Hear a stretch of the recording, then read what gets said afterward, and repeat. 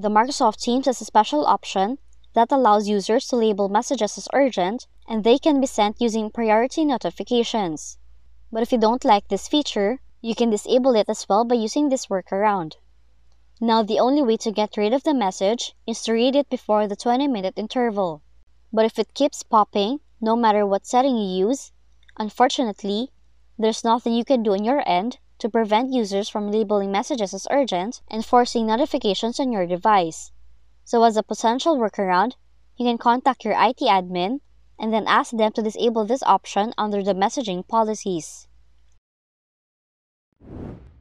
Moreover, there are two only possible solutions that are efficient in blocking urgent message notifications coming from Teams. The first workaround consists of logging out of your Teams account and then force stopping Teams.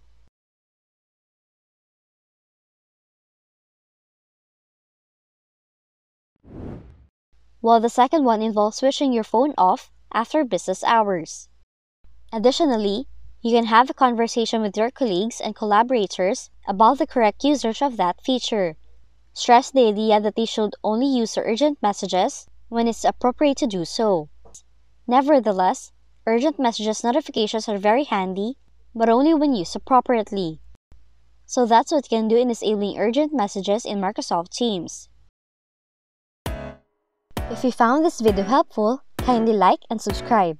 You may also click and turn on the notification bell so you can be notified from whenever we release new videos.